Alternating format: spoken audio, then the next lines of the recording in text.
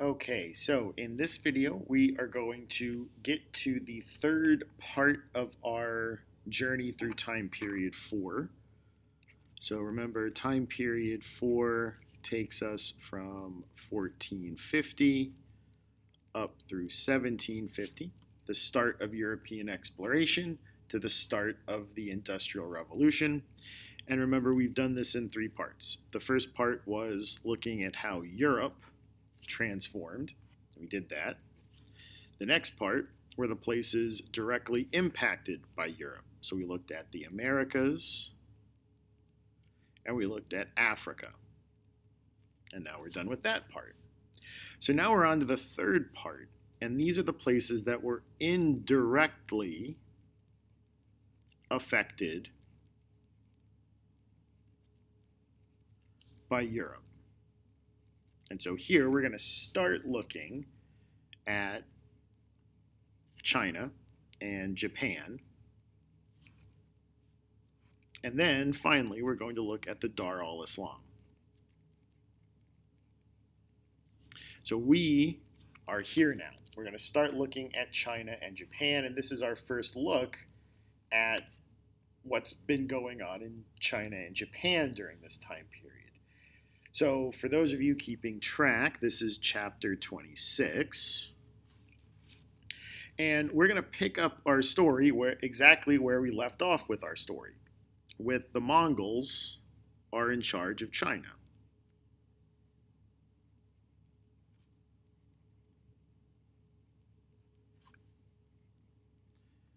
And if you remember, this dynasty was called the Yuan Dynasty. And it was founded by one of Genghis Khan's grandsons. He took the name Kublai Khan. We also noted before that the Yuan Dynasty does not last very long. It lasts for less than a century. And we know that dynasties or other governments that last less than a century usually are pretty unstable. And the Yuan Dynasty really wasn't any different. So we know that it was founded by Kublai Khan. We also know that they were pretty discriminatory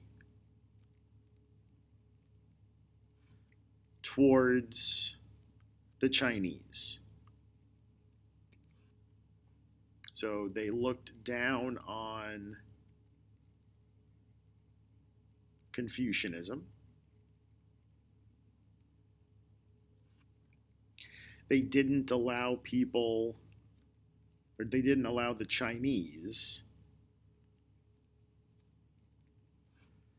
to learn the Mongolian language,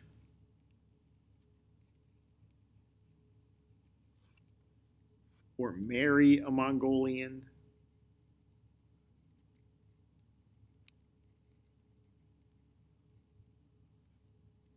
And they even went so far as to bring in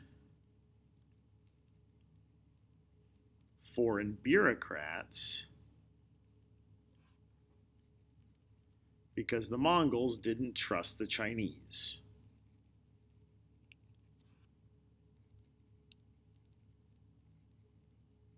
So these foreign bureaucrats might have come from Persia and the Ilkhanate, or they might have come from Central Asia and the Chagatai Khanate.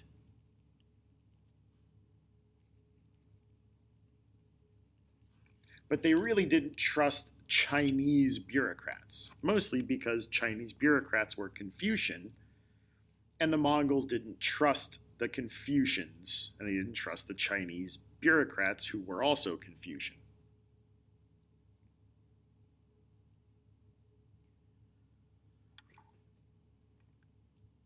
Now, the Yuan Dynasty collapsed for a couple of reasons.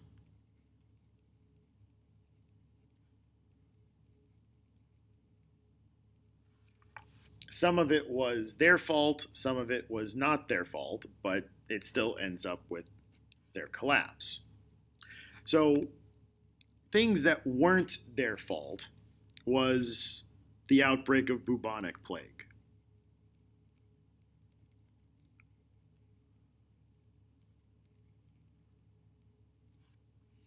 So this is the same plague that hit Europe.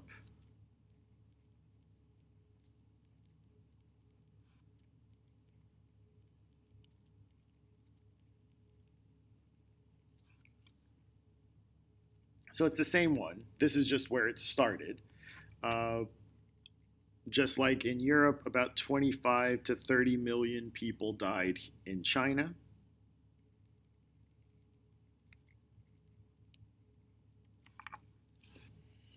And that would destabilize even the strongest of governments. So this led to instability.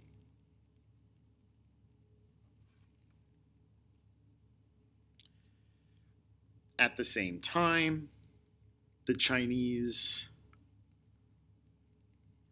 are upset about Mongol restrictive policies that we outlined above. So all of this stuff, especially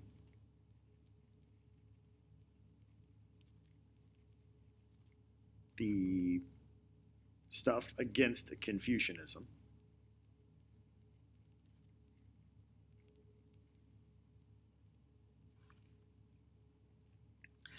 And on top of that,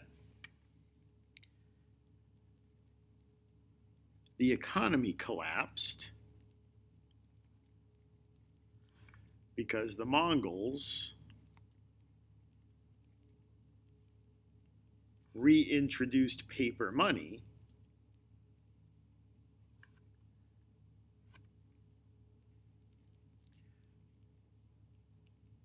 without having enough gold to back it up.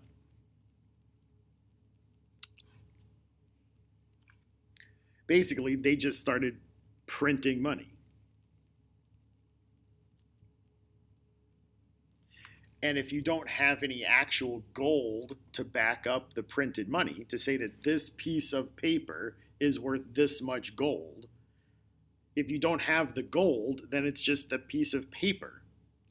And so they just printed money, which caused the value of the money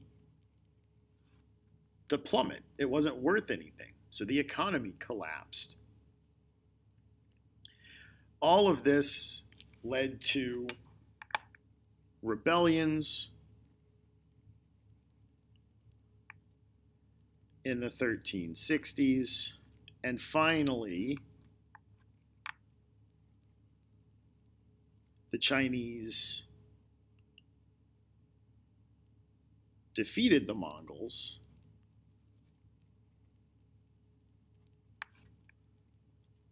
in 1368, and we get the next Chinese dynasty called the Ming Dynasty.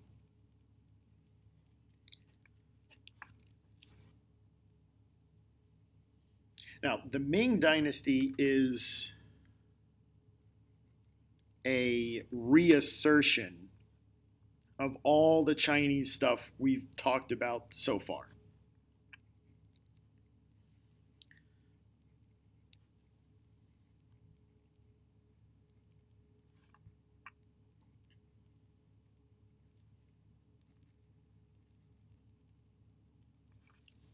It reasserts everything Chinese.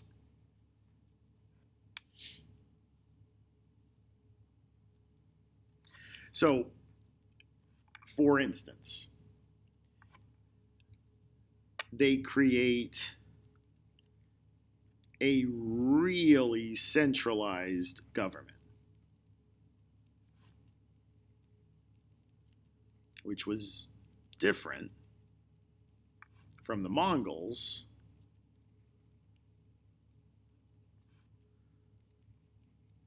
who basically just let everyone do their own thing.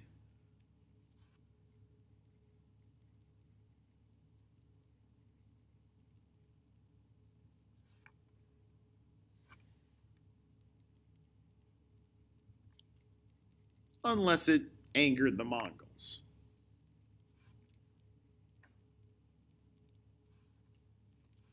So the Mongols were pretty decentralized, but there were certain things that the Mongols really cared a lot about, like Confucianism or paying your taxes. You had to pay your taxes. They didn't like Confucianism, but everything else, they basically just let you do your own thing. The Ming create a really centralized government. And there are two components of this centralized government that we need to pay attention to. We've got the mandarins and the eunuchs. They are both really important for understanding how the Ming are going to run things. So the mandarins are bureaucrats who passed the Confucian civil service exam. So the Confucian education system is back, the Confucian exam is back, and now these people who have passed the exam have a name. They're called mandarins. And so the mandarins enforce Ming policies throughout China.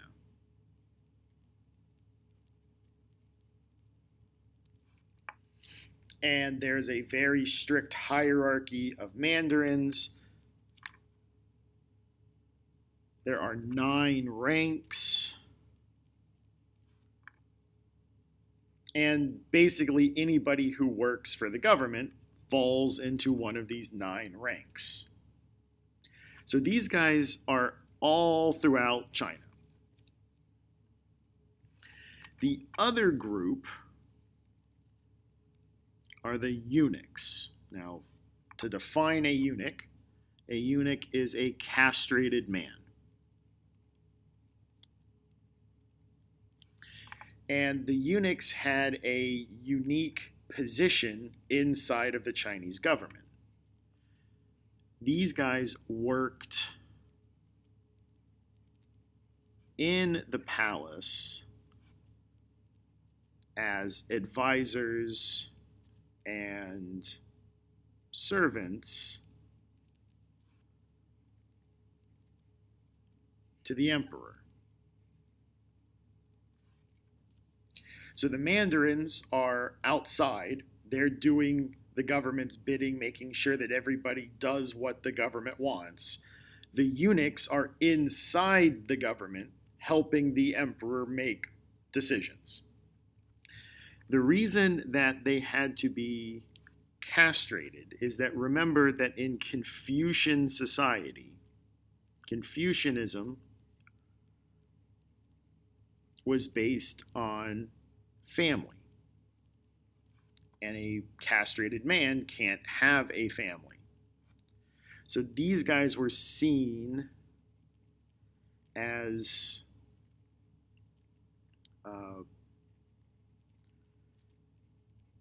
people whose power only came from the emperor.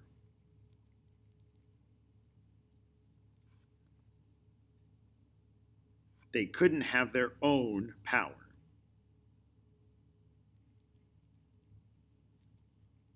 So they were thought of as safe.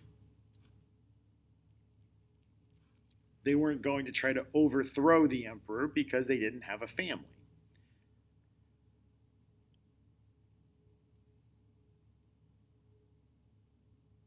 And in this sense, we might even think about these guys like the nobility in Versailles. right? Because they're people that can't rebel against the leader. The nobility have kind of been depowered by living at Versailles with Louis watching them all the time. The eunuchs are kind of the same thing, except they've been physically depowered, unlike the nobility who are just kind of metaphorically depowered. Okay, so let's talk about some of the highlights of the Ming Dynasty.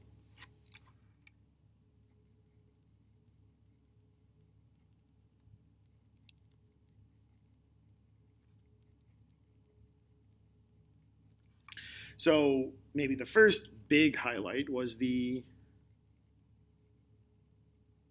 reemergence of Confucianism.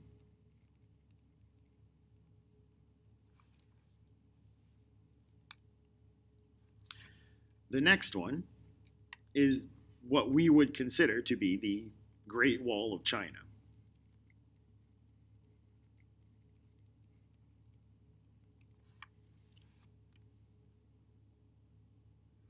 So this was built throughout the Ming Dynasty. Oh, and I didn't give you the dates.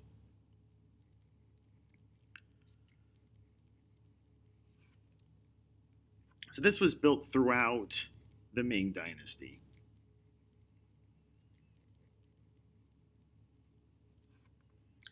And it served several purposes. It served as a big public works project.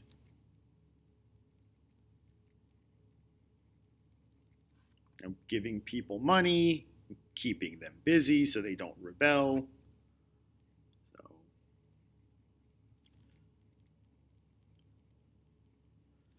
So money and something to do to prevent rebellion.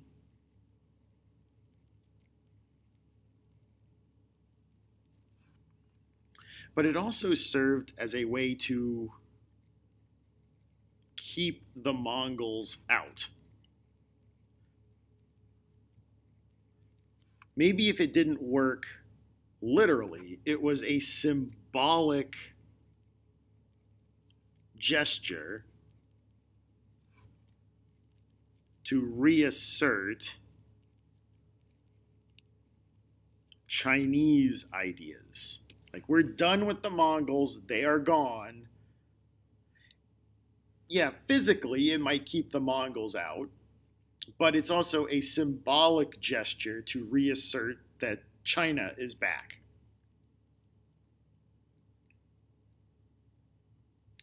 But maybe the most important thing to come out of the Ming Dynasty were the naval expeditions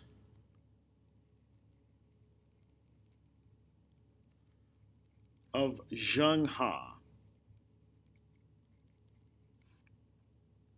And these started really early in the Ming Dynasty, so 1403 to 1423.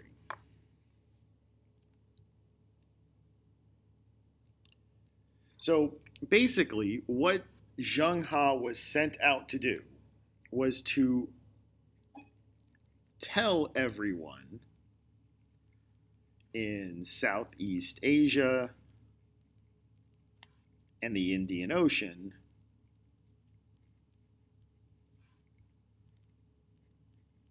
that the Chinese are back.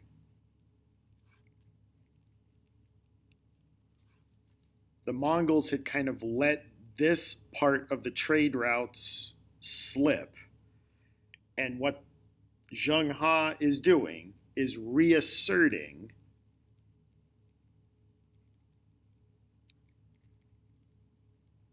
Chinese influence on these maritime trade routes. The Mongols were fine with trading on land. They had kind of neglected the maritime stuff. And Zheng He was sent out to tell everybody, hey, we're back, and things are going to get back to the way they used to be. So he went with these giant boats. that were called treasure ships. And he went on multiple trade missions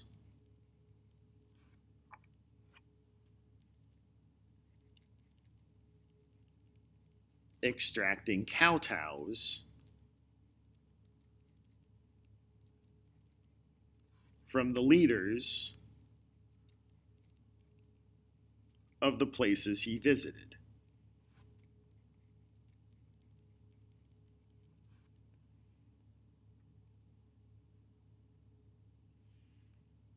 And so once he got the kowtow, he would bestow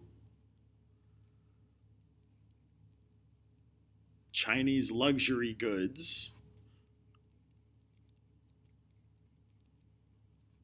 on the people, and trade would resume.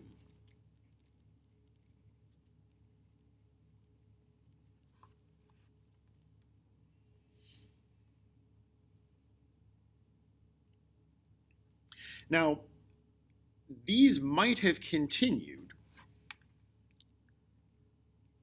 So these trade missions might have continued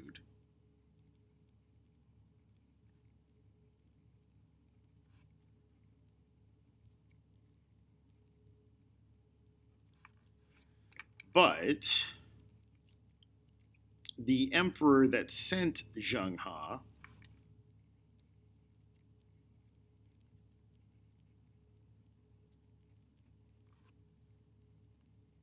died in 1423. And with that emperor, the kind of need to explore and exert Chinese influence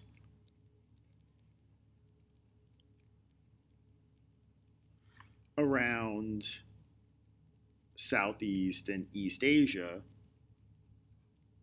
also died. And it's at this point where China turns inward and begins to kind of isolate itself. And we'll talk more about that in our next video. But before we leave here, I did want to say a couple of other things about Zheng He, because Zheng He is a very interesting character and a real product of this more global nature that we're dealing with now. Zheng He was a Muslim, and there were more Muslims interacting with the Chinese at this time, and he was also a eunuch. So he was, I guess, technically a slave of the emperor. So there's a lot going on there's a lot to unpack when we talk about Zheng He. The fact that he was a Muslim is really interesting, considering that we're talking about the interaction between Muslim merchants and Chinese merchants. So the fact that he was a Muslim is a show of cultural diffusion. And the fact that he was a eunuch meant that he was a slave of the emperor, but he was given all of this crazy authority to do stuff, which does kind of change how we think about the idea of slavery.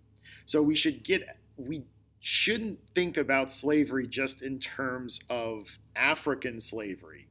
That was its own thing and awful and horrible, but it's not the only type of slavery there was. And Zheng He is an example of a slave that was given lots of authority, and he became a very important person. So we'll stop there. I've kind of led you to a little bit of suspense as to what's going to happen with the Ming Dynasty. This is kind of a turning point. And in our next video, we'll talk about the decline of the Ming Dynasty and why they started to decline. And we'll talk about the start of the last Chinese dynasty called the Qing Dynasty. So until then, this is Mr. Nissen signing off.